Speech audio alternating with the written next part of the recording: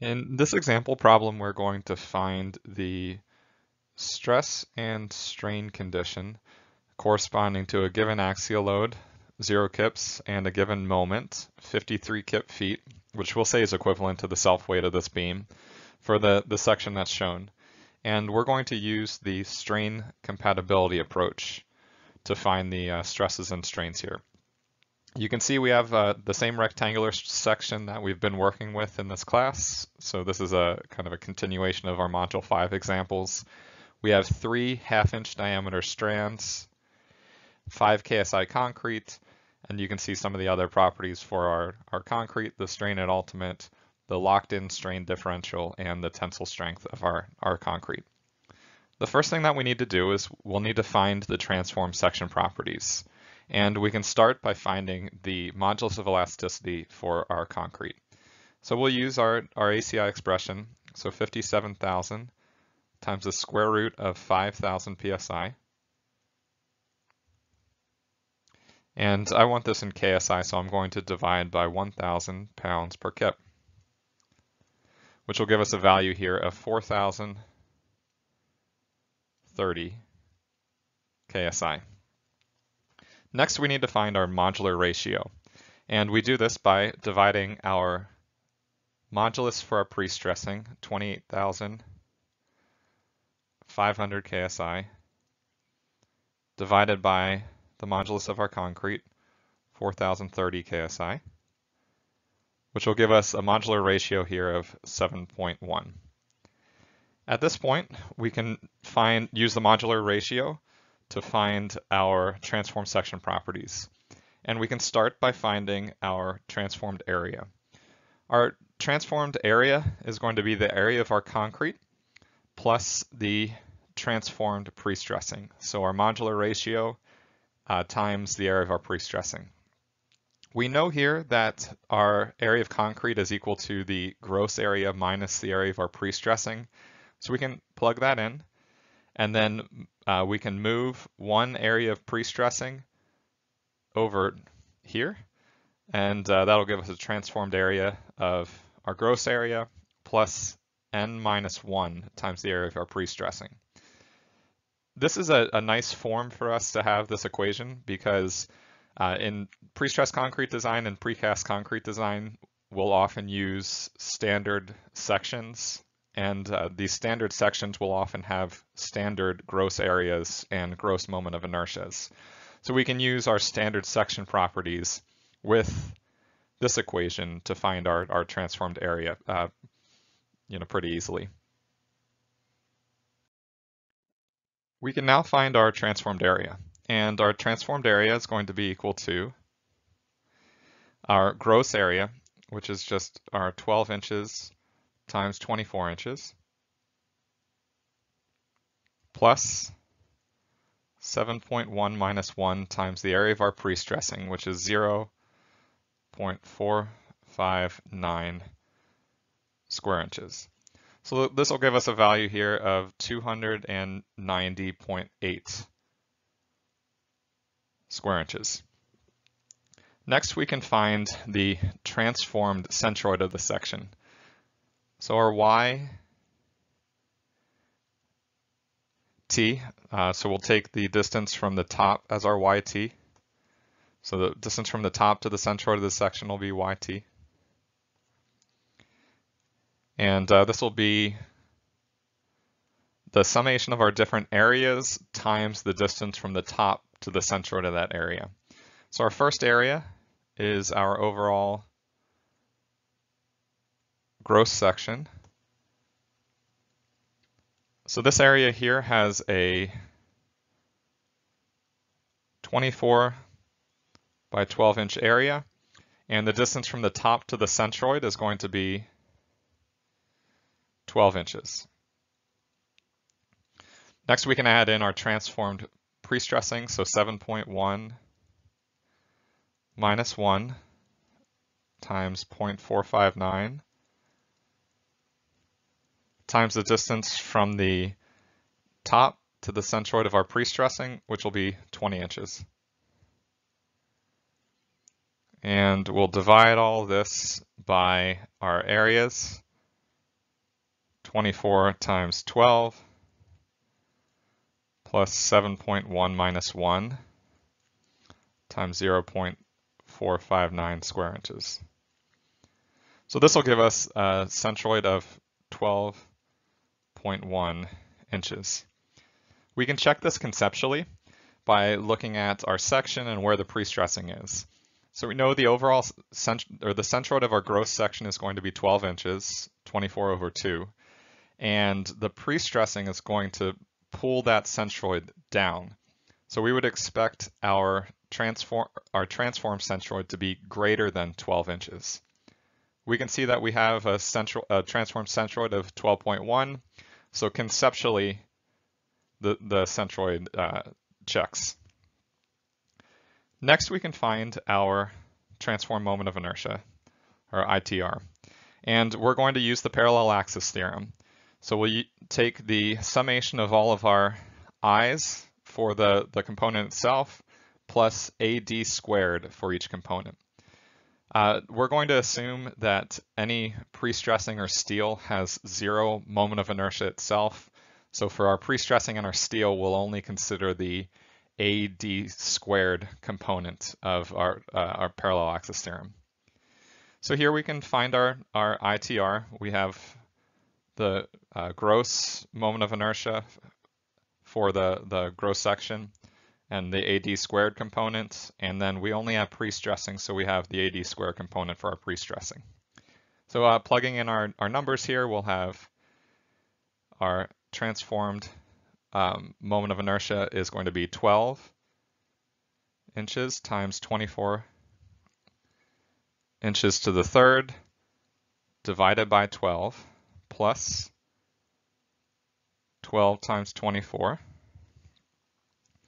times YT 12.1 minus 12 squared plus 7.1 minus 1 times 0.459. This is our transformed pre-stressing times our distance component here, which is going to be 12.1 minus 20 squared. So here we'll get our transform moment of inertia to equal about 14,000 inches to the fourth. So now we have our transformed moment of inertia, our transformed area, and our transformed centroid for our section. Our next step is to find the decompression force and decompression moment. So our pre-stressing is going to cause an initial strain or compressive strain in our section, and the eccentricity of that pre-stressing is going to cause an initial curvature in our section. So the decompression force and moment are the force and moment required to return the section to 0 strain and 0 curvature.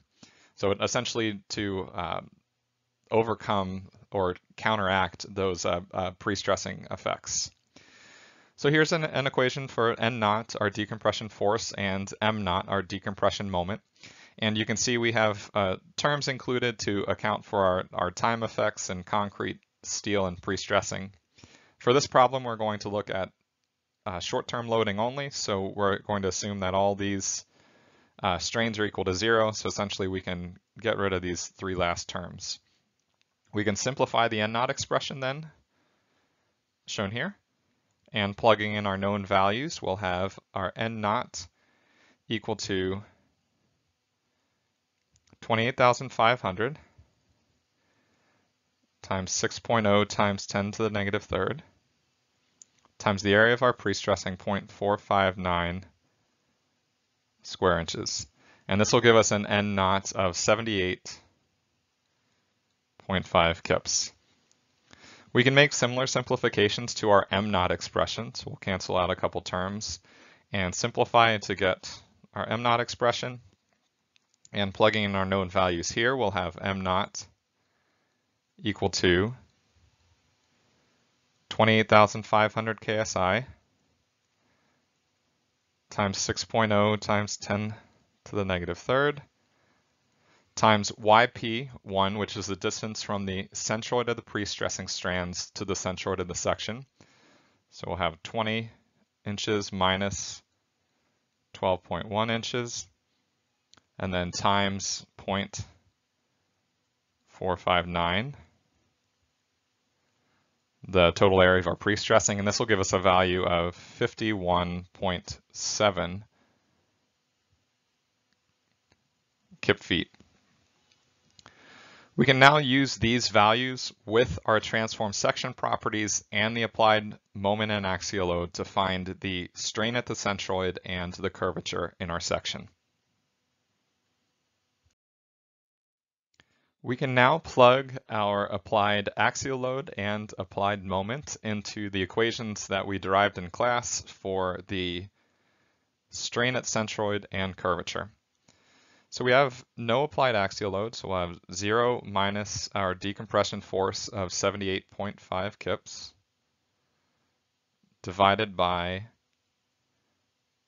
4,030 KSI, the modulus for our concrete, and 290.9 square inches, the transformed area for our section, and we'll get a value of 0.067 times 10 to the negative third. And that's our strain at the centroid of our section. We can plug in our applied moment then. So we had an applied moment given of 53 kip feet minus our decompression moment, 51.7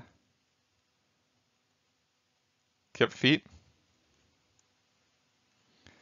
and times 12 inches per foot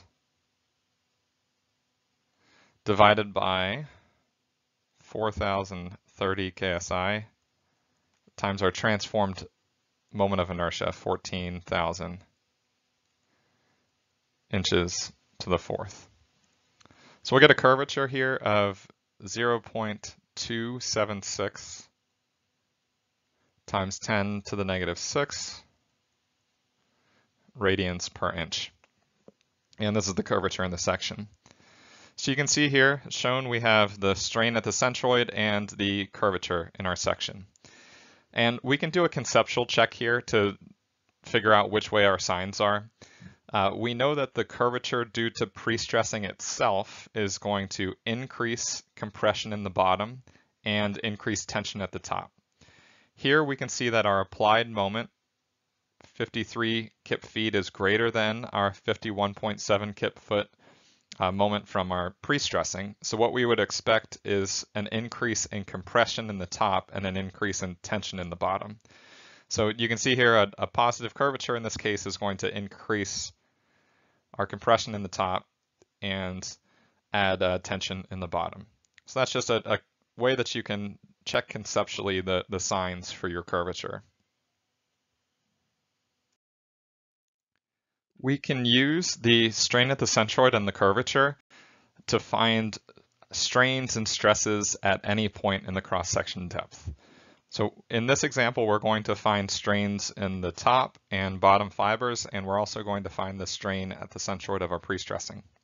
We'll start with the strain in the top fiber, and we can plug into our equation here our strain at the centroid, negative 0.067 times 10 to the negative third, minus our curvature, 0.279 times 10 to the negative 6 radians per inch, and then times our YT, 12.1 inches. And we'll get a top fiber strain here equal to negative 0.074 times 10 to the negative third. And conceptually, you can see we expected the top fiber compression to increase. So this value is greater than the strain at the centroid, so conceptually we're okay. And we can use this then to find our stress just by taking it times our modulus, 4,030 KSI, times negative 0.074 times 10 to the negative third. And we'll get a value here of negative 0.284 KSI. So remember, negative is compression, so this is a compression stress. Next, we can find our bottom fiber strain by plugging in our strain at the centroid, negative 0.067 times 10 to the negative third, minus our curvature, 0.279 times 10 to the negative 6 radians per inch, times 12.1 minus 24 inches. So we'll get a value of negative 0.0637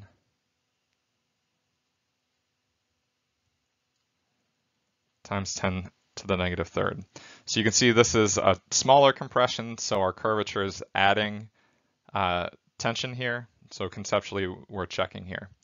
And then we can take this times our modulus. So 4030 KSI times the strain, 0.0637 times 10 to the negative third. And we'll get a stress here of negative 0.257 KSI. So now we have our top and bottom fiber stresses, and next we can find the strain in our pre-stressing. To do this, we'll do the same thing, except we'll also add in our locked-in strain differential. So here we have our strain in the pre-stressing is going to be equal to the strain at the centroid, negative 0.067 times 10 to the negative third, minus our curvature, 0.279 times 10 to the negative 6 radians per inch, times the distance from the centroid to level of pre-stressing, so 12.1 minus 20, and then plus our locked-in strain differential of 6.0 times 10 to the negative third. So this will give us a strain here of 5.94 times 10 to the negative third. And we can take this times our modulus in our pre-stressing.